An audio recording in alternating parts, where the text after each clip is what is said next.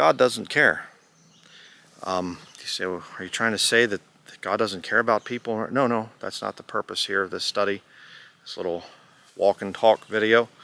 What I'm saying is, the purpose of this video is to talk about standards that people can come up with as a way to please God, and God doesn't care sometimes about those standards. You see, the New Testament teaches the priesthood of the believer, and if you're a saved Christian, then you are part of the priesthood. You don't have to go to seminary or become celibate or something else like that. There's no forced celibacy in the New Testament. You can make yourself a eunuch for the kingdom of heaven's sake, but that's talking mostly about a Jew that's going into that's in the time of Jacob's trouble, heading into the millennial kingdom, and saying, the Bible talks about woe to them that are with child and to them that give suck in those days, because it's going to be very rough. So you'd be better off just staying single. It's not saying that saved people, that there should be some kind of a holy priesthood or something, and where they're celibate and they don't get married, they don't bear children, but they fornicate secretly and bear children that way, or sodomites or something like that. That's not God's system, that's the papal system. But what I'm trying to say is, there are things that you can give up, things that you can do as a way to offer up spiritual sacrifices unto the Lord. And I will list a bunch of those. When I first got saved, I had a lot of very wicked music in my collection, and I had movies and things like that, Hollywood movies, and I got rid of that stuff. You say, oh, did you make some good money? No, I burned it. I got rid of it. I offered up a spiritual sacrifice unto the Lord. And then I wanted to please the Lord in everything I could possibly do, and so I thought, well, I should probably go to church again. So I started going to different churches and things, and ended up with the Baptist church because I thought that they all believed the King James Bible was God's perfect book, and boy, was I wrong on that one. Baptist churches, a lot of them, they don't believe the King James Bible for 1 minute. All of them do not follow the King James Bible. I can say that 100% of the time. They don't follow the King James Bible. They follow the traditions of men.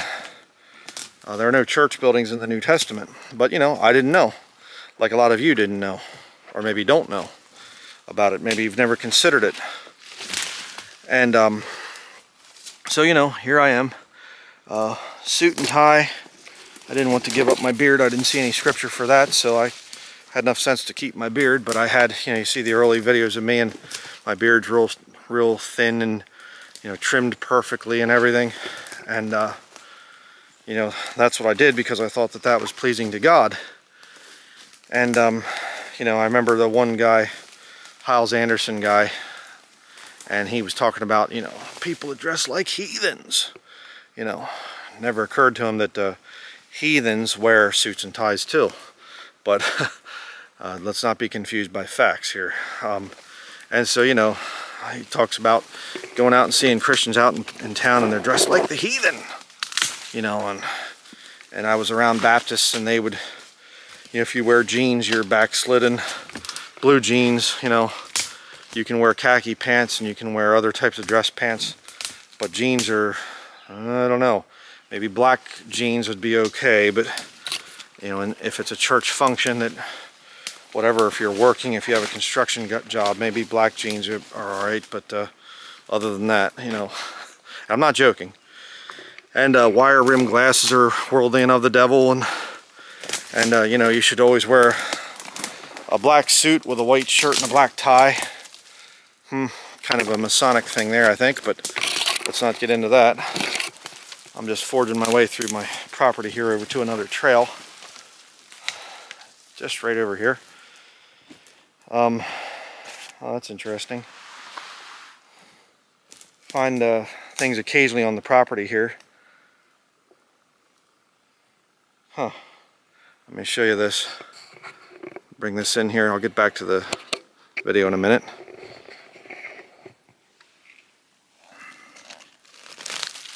It's been back here for a while.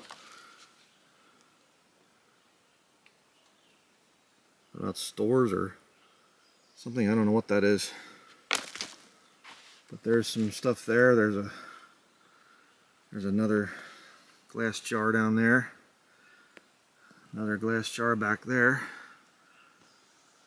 Looks like there was we found different things back in here over the years.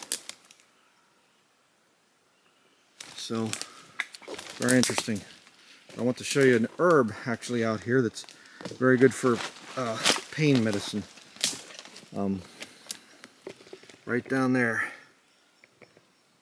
Indian pipe or ghost pipe, you can call it either one, but it looks like some kind of mushroom, but it's actually an herb. And what you can do with that is you can make a tincture with high-proof alcohol, and it draws out the constituents of the pain relief there. And those little ghost pipes there, they're white, but they'll make a purple liquid, which is really strange, like a dark purple liquid. And it's really good for pain medicine. You don't use a lot of it, obviously, because you don't want to just, you know, use a lot of alcohol or something, but that's something that you can do. Not very difficult, and it's, you know, really good for pain. You can also get it online. Different people make it. But getting back to the study here, my little study. So I had all these standards, and I was just, you know, thinking that I was just super righteous, and I'd have all this power, and, you know, things would be going good. And it seemed to be for a while. But then it was kind of as if the Lord said, all right, now it's time to grow up, Brian. It's time for you to come out of these traditions of men and back out here to the trail again. As you can see over here, there's one of our trails.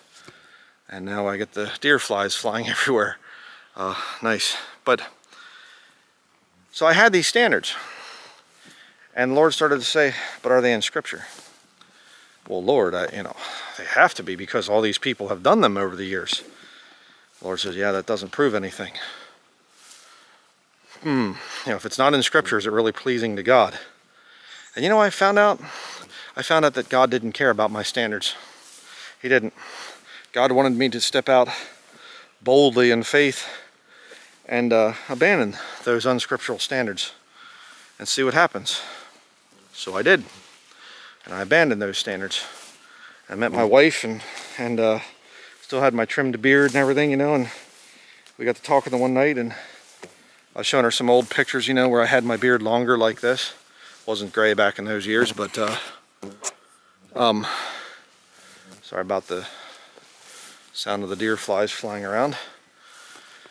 But she said, actually, I'd prefer it if you had a longer beard. Really? You're not offended by that or anything? No? Okay. That's why I have a long beard. Because my wife prefers it that way. And you'll understand that if you're married. You know, that there are responsibilities within marriage to be attractive to the other. And so my wife likes a long beard on me, then I'll wear a long beard. If she finds that attractive, then good. I don't really care what other people think. And so then I got into the conspiracy world, and I started to study things there, and I started to realize, you know, hearing all this different stuff, these guys, a former Illuminati and all these other things. And oh, this guy here, he was raised in the Illuminati, and he knows about holidays, and these holidays are occult rituals and all this other stuff. And, oh, I didn't know that. I probably should, you know, not do these holidays then. And so for a year I was anti-Christmas and anti-anything holiday-wise, and I thought, boy, this is really going to propel me forward in my walk with the Lord. But you know what? It didn't. In fact, I was confronted on that with the scriptures and shown that actually that's an issue of liberty. Plainly spelled out in Scripture.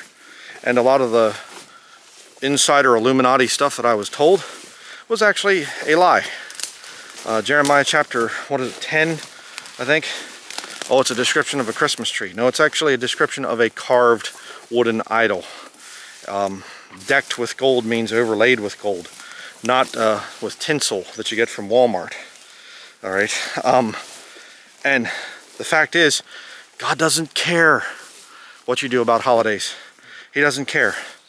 God is not super impressed by you because you're giving up the holidays and you're giving up this and you're giving up and you know what I started to discover? I started to discover that I was getting into a movement where my standards were not supported by Scripture and my standards were actually overtaking the Scriptures. And I thought, well, then how could I attack the Catholic Church and say, say negative things against the Catholics when I'm doing my own version of this? A Protestant version of Roman Catholicism. I'm a Bible believer. Are you really? Where are all these standards at? They're not in the Scriptures. Oh, well, you see, and Lord started to convict me and said, you need to get rid of that. And young person out there, that you just got saved and whatever, you're going to have to spend your life offering up spiritual sacrifices unto the Lord. And certainly give up things that you feel conviction about. But ultimately, you're going to have to say, okay, is this God's standard or is this my standard? Is this something that the Lord wants me to truly give up, or does the Lord just not care? There's things that you can get into. Another big one that's been a real point of contention is the flat earth issue. And yet, there's people that have left this ministry, they don't support this ministry anymore, and because I don't teach a flat earth, and it's become a point of contention. Why? Where's it at in Scripture? Where did anybody fight about it in Scripture? About the, and you say, well, they all believed in flat earth. Okay, let's go with that as a theory. Where was there any other contentions about other things, scientific type of things or whatever? I'm trying to think of one, like your diet or something like that, or where people should live, where Christians should live, what Christians should do for a living, and whatever else. Where was the contention? Contention is actually spoken against. See, what you have to understand is we are all part of the body of Christ, but we don't all have the same job, the same area that we live in. 1 Corinthians chapters 12 through 14 talk about this. And you can't say, okay, I am part of the legs of the Lord. The legs can't say to the arms, what are you doing? That, the eye can't say to the ear, what are you doing? That kind of a thing there. We all have different jobs. We all have different things that we're on. The narrow path. We're all at different parts on that path. And you know what? There could be something about alcohol or whatever else that the Lord could have me help somebody on that issue or whatever because I'm not tempted by it. Or the Lord might say, hey, you know what? You've never been through it. You don't know what it's like to be an alcoholic and recovering from that. So just be quiet, Brian. Okay, my point is, brethren, don't make a big issue of something where you're at. All right, we're not supposed to make problems and things on that and judge other brethren based on spiritual sacrifices that we ourselves are making. And of course, the Scriptures are very clear about certain things that we're supposed to give up. I'll give you another example. The issue of food. For a while I was a fanatic for, it had to be organic, it had to be heirloom, it had to be whatever. And then I started to realize that some of you were actually telling me about this. You said you need to check into the thing of the certified organic. Certified organic is still a government standard. In other words, for a farm to be certified organic, they have to pass certain government standards. I'm thinking, wait a second. And there are certain farms that they know how to, you know, sort of do things to still get the certified organic stamp, but they're actually not certified organic. You know, how much, you know, fertilizer can we use? How much pesticide can we use and still be considered certified organic? And so I started to realize, you know, a lot of the organic food that I'm paying a lot more for, unless I really know the history of it or whatever else, it's not actually organic. It's not actually any better than the stuff I could get from a local farm. And maybe I should just say, Lord, I just need to pray for this food and, you know, do my best and whatever, not get so hung up on this stuff. And so we try to be in as good of health as possible. You know, I come out here and I hike. Usually like to take a walk every morning, and we go hiking up mountains and hiking in different places and whatever. Try to stay in good shape and, you know, do your best to stay in good shape, but it's not possible on this earth to be in perfect shape. It just isn't. Might have been in the past, but right now not so much so. Again, it's the walk of sanctification. Hope you understand what I'm saying by all of this.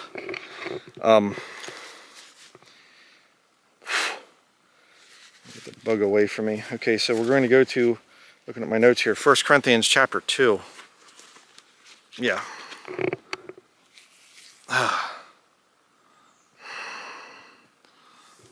1 Corinthians chapter 2. I'm going to read a very important portion of scripture. I know one of you brought this point up the one time, and it was such a good point. I'm trying to turn here in my little miniature Bible. All right, here we have it. 1 Corinthians chapter 2, verse 1. And I, brethren, when I came to you, came not with excellency of speech or of wisdom, declaring unto you the testimony of God. I don't have a lot of great wisdom sometimes, or excellency of speech. But look at verse 2. For I determined not to know anything among you, save Jesus Christ and Him crucified. Oh, no, brother, we're supposed to argue about the shape of the earth. No, we're not. We're supposed to argue over holidays. No, we're not. We're supposed to argue over the different types of foods that we eat and the different types of ways that we dress and whether you go to church or not. Or no, we're not supposed to do that. We're not. Verse 3. And I was with you in weakness and in fear and in much trembling. And my speech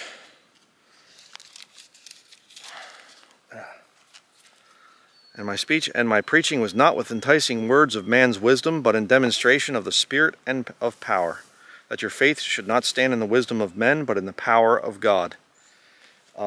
Your faith should not come from some guy that can really preach well and really is moving and whatever else and things.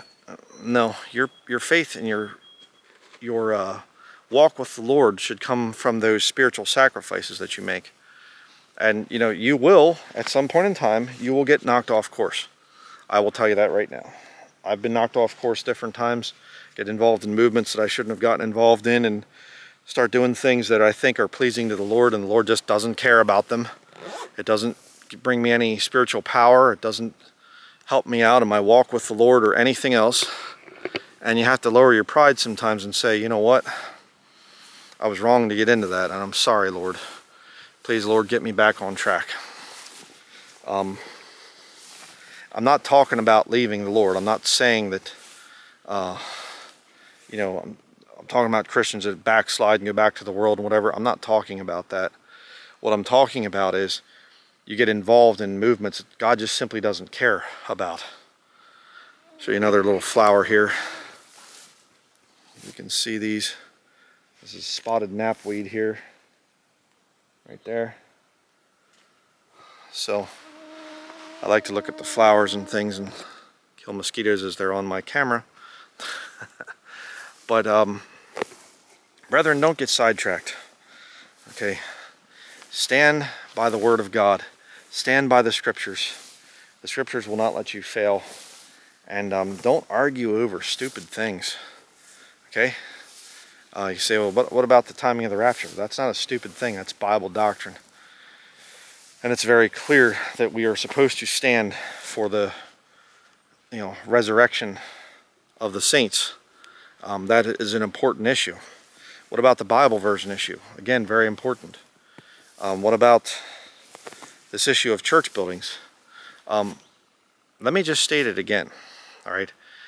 People want to meet together in some building and whatever else. I don't have a problem with that. I have no problem with people fellowshipping together. I think it's a wonderful, beautiful thing. But what I'm saying is, I've seen it. It always goes carnal, okay? Well, I shouldn't say always. Every one that I've ever experienced, it goes carnal. Say it that way. There could be some amazing place out there somewhere where it's not carnal and the people are just on fire for the Lord, and they don't come together and talk about the weather and sports and politics and hunting and fishing and whatever, trucks and the worldly stuff. Maybe there's some church building out there where the people are just really doing great things. I don't know. But most I've seen, it gets very worldly. It gets very carnal. But I don't care. People want to meet together in a building. Okay, fine. Meet together in your building. The problem that I have seen over the years is that it creates a double life. That's why I'm against church buildings. It's the life that you live when you are in church and the life that you lead when you are not in church. That's the danger of this whole thing. And what happens is, if you get really strict, you get a bunch of Christians together, you say we need to have some rules and some standards so that things just don't fall apart, and then we require suits and ties here. We require whatever, The men have to have their hair cut an inch. The back has to be an inch above the collar of your shirt. We can't, no beards, I mean, I've literally been rebuked from the pulpit because I had a beard going to different Baptist churches. Okay, you're going to get real far with me on that one. When you go out door to door, you need to be clean shaven. And, and then they look back at me, oh, and I understand certain brethren don't or whatever, but I really think it's the best thing, and I think it's most pleasing to God and whatever else.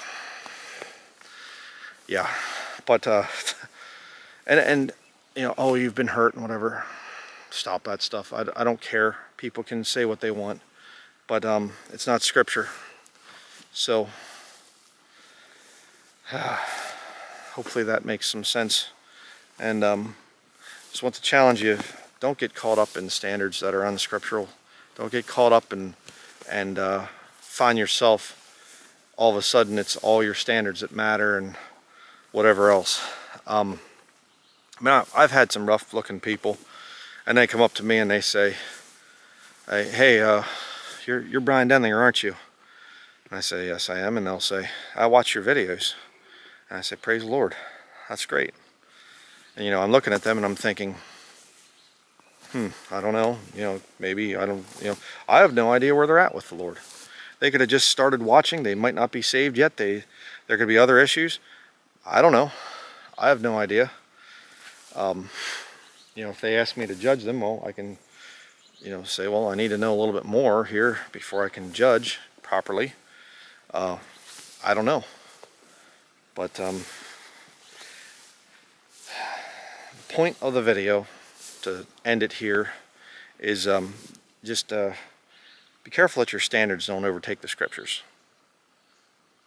Okay? Because your standards, if they're not in line with the Bible, then I can tell you God doesn't care. And try things, offer up spiritual sacrifices unto the Lord. Lord, you want this out of my life? Okay, here it is. I'll put it on the altar. I'll get rid of it. I'll walk away from it. If you're not pleased by that, Lord, if you're not pleased by me, if it's not good for my health to eat ice cream, then I'll get rid of ice cream. If it's not good for me to wear this type of clothing or this type of that, offer that stuff up to the Lord. But if you see that He doesn't care, if you don't see any kind of spiritual power or anything else, then don't waste your time on it. Don't take a big stand on it. And that's all I have to say about that matter. So thank you very much for watching. We'll see you in the next video.